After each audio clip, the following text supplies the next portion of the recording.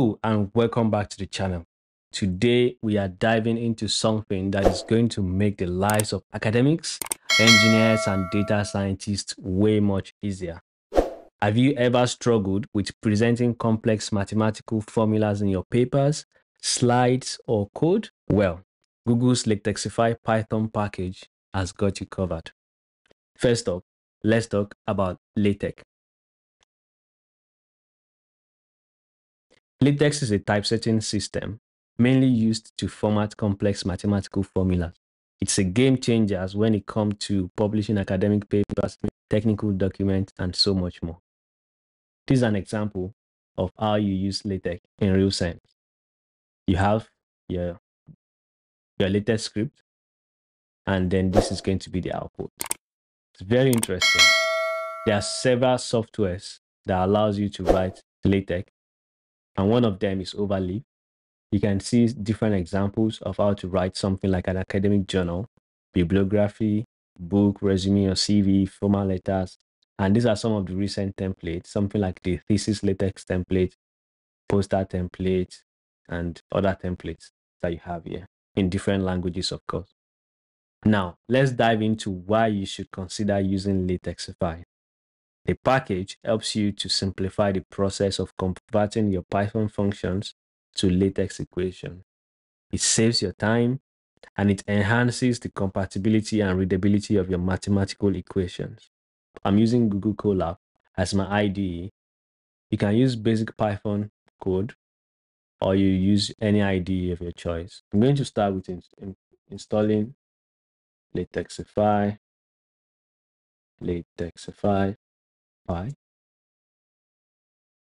and we can dive into some basic example.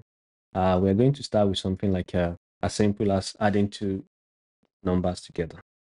The first thing we need to do is import the Latexify package, and we'll be working with mathematical equations. So we are going to be needing the mathematical library, which is the math library. So we import math. So the first example we are going to be going for is the sum of two numbers.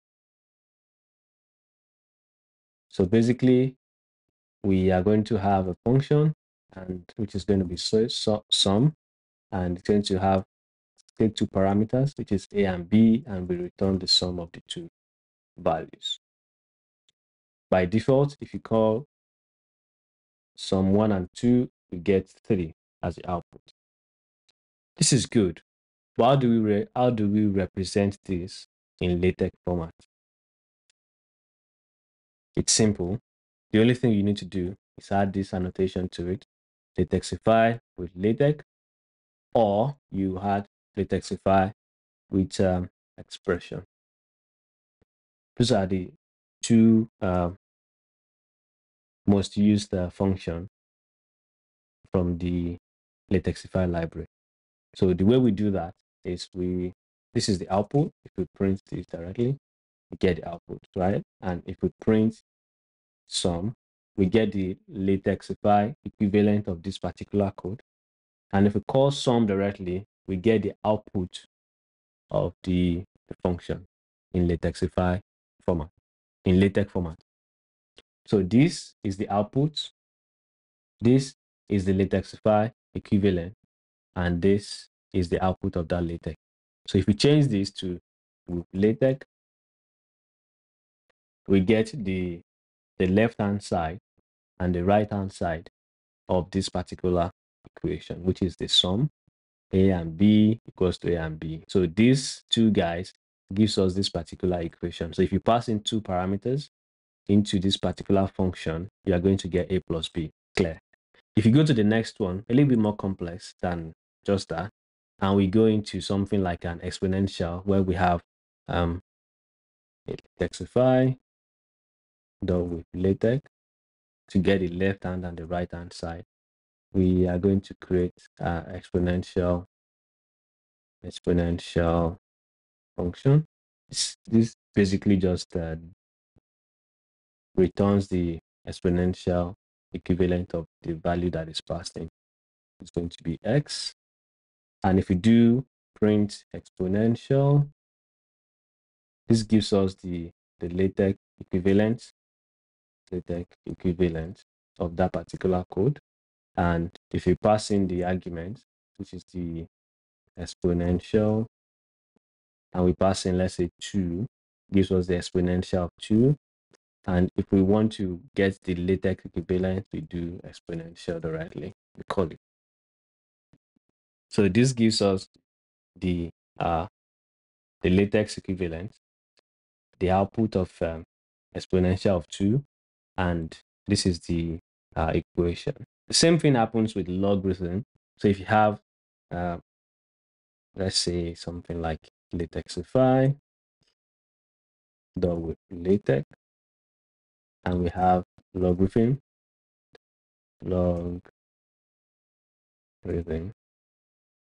and we pass in the x to it, and we return math.log, passing x to it.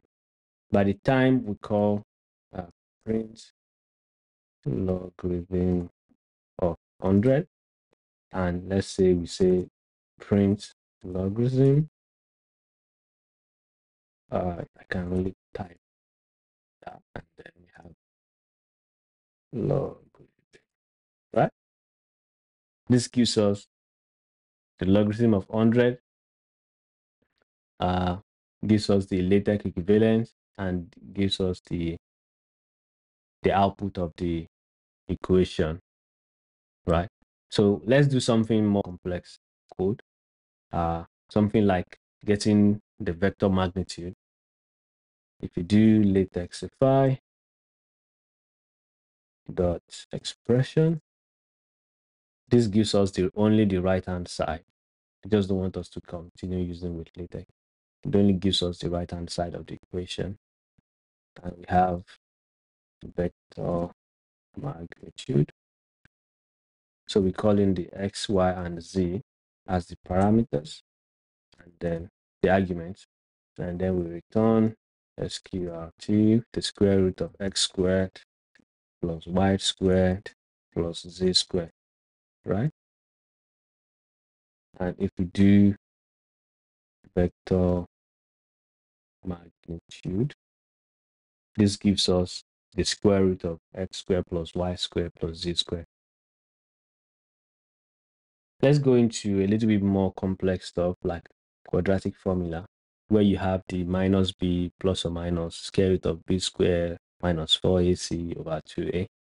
We just quickly represent that with quadratic formula. All right. And then I'm going to have Latexify dot book LaTeX, and I'm going to pass in the three values a, b, and c, and I'm going to return the first part of the plus sign, which is going to be minus b plus math dot square root of b squared minus 4ac, all divided by 2 asterisk a, right? And if we call this quadratic formula and we print it out, we have the formula, which is the quadratic formula, is minus b square root of b squared, not b82. All right, so I have minus b plus b squared minus 4ac over 2a. But if we want to represent the negative version, which is going to be the other output of this equation, we are going to have the same code. I'm going to copy this, I'll paste it, but I'll change the sign to negative. So this gives us a tuple as the output. One is the positive side and the other one is the negative side. So if you want to call this and get the output, you can do print quadratic formula and pass in, let's say, I don't know, 1, 4, and 3. And you should get something like maybe -1 and -3. Yeah, this is the output. So you can, customize that. And if you want to go into something a little bit more complex than this, something like an advanced functionality, I think I'll just add that to this side. Once we are done with this, we are done with the basics. we go for the advanced functionalities. So this one's functionality, right? Okay. No, it's an ash. What am I typing? Okay. All right. So advanced functionalities, this allows us to use something like if statement, and you can even do for loops in it. So I'll just Latexify dot with LaTeX, and you have piece something like a piecewise where you have an X and you do an if X is less than 0, return this minus X, and if it is greater than or equals to 0, you return X squared. All right, so if you do a piecewise in here, you get a piecewise equation. Yeah, something like this. And if we do the expression, we only get this right-hand side. We won't, because we won't bother with the left-hand side. Something like something that is usually common is to use something like an F. So where you have f of x equals to something like that. You can have the output the same way, but it's going to be f of x equals to, if x is. So this is a little bit more fancy if you want something more complex. Anyways, I'll just leave it at that. And then the next one that I want to show you is how to, add some parameters to this with LaTeX and the function itself. So if you have Latexify, and then you have with LaTeX, all right? And this function is going to be computing the Jacquard similarity of the set. So yeah, where you have the intersection and the union. And we have the dev, the Jacquard similarity, right? You have the A and B that you're passing to it, and we're going to be returning the length of, I'll just remove the side bracket in here, A and B divided by the length of A or B. Yeah, this computes the Jacquard similarity, and if we do Jacquard similarity, we get the output. However, this is not the this is not the actual output that we're expecting.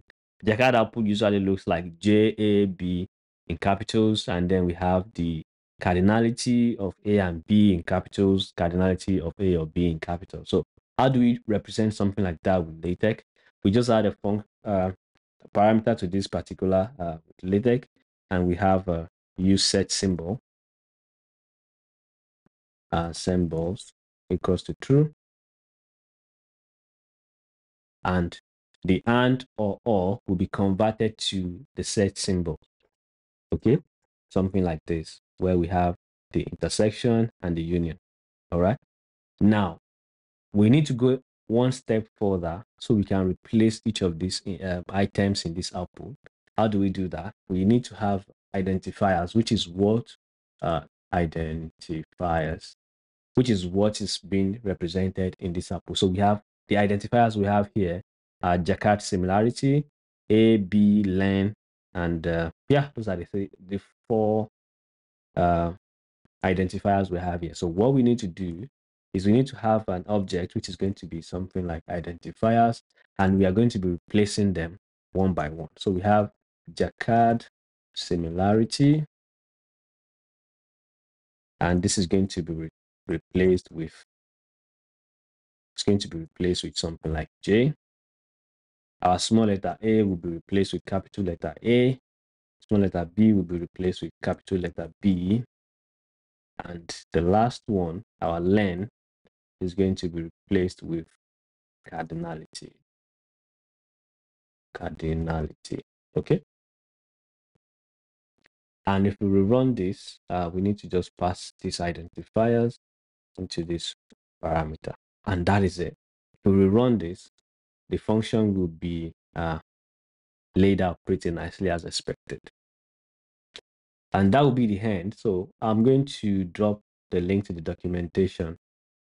If you go to PyPy project Latexify Pi, you see how to install it and some project description.